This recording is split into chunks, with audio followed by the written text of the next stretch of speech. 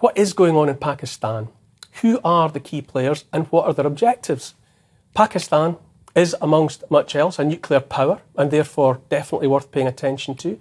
For people of my generation, Imran Khan, former Prime Minister of Pakistan, but more recently imprisoned on all manner of charges, was a glamorous celebrity leading what seemed to be a gilded life. What happened and what is happening in his homeland? To help me understand is my first guest this evening, Wasiq Wasiq, Research Fellow at King's College War Department. Wasiq, thanks for coming in. Bring us up to speed.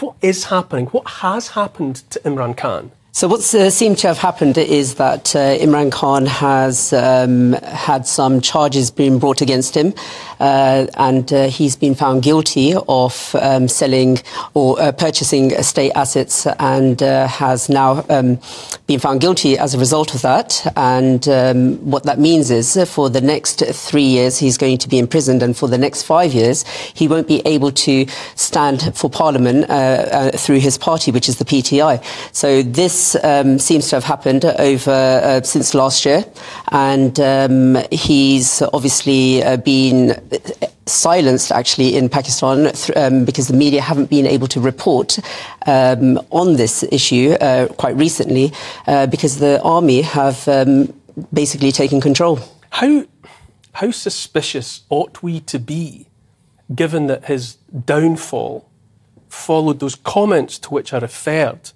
you know, where he wouldn't join in the chorus of condemning Russia and wanted to maintain a neutral stance, and now he's gone? I mean, should we be a bit sceptical about that trajectory? I think yes, we should be, of course, but it's a concoction of things that have taken place as a result. So yes, that might have been what had broken the camel's back, but he has been himself quite a divisive figure in terms of his relation to the West. So he doesn't like the West dictating how internal politics in Pakistan should be carried out. Of course, it's a sovereign nation. It's a nuclear power as well. So there are a number of elements that are taking place, and that could have been the reason why, he's been taken that far. You say a divisive figure, but I've understood, insofar as I can, that in Pakistan he is a man of the people and has agreed. And when I speak to Pakistani people here in Britain about him, the overwhelming comment I get about him is that he was loved. He was. In fact, he won the popular vote by 16 million. He got Shehbaz Sharif, who's the current interim Prime Minister, had only got 12 million. So he's clearly a popular figure. He's a popular figure with the diaspora here. And you can see it when he was taken to court. The whole country erupted. He's got the biggest majority in the Punjab region. So, he is, he did win, and he won decisively.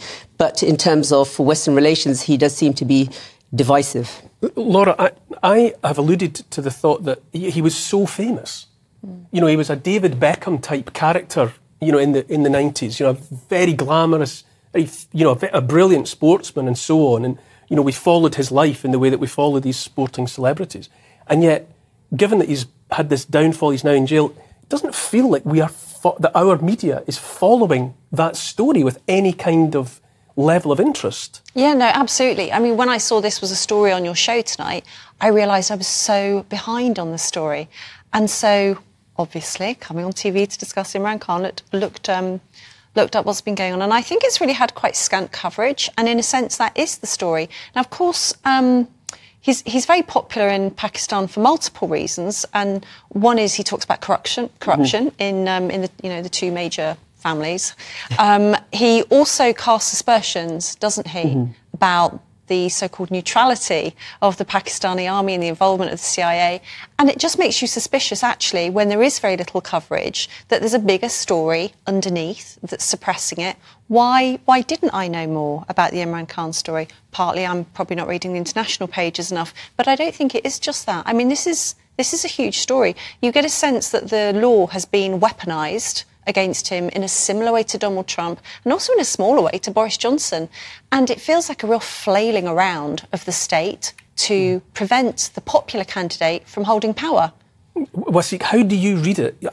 Am I right? Are we right in thinking that this should be a huge story here? He's one of ours, or he was one of ours for a long time. Yeah, absolutely. It should be a huge story. It doesn't seem to be. And we were talking off air, and I mentioned that this just seems like it's business as usual. Yeah. And the reason why I say this is because since Pakistan's inception over 75 years ago, we've had 29 prime ministers during that period, and not one of them has actually carried out that full 5-year term.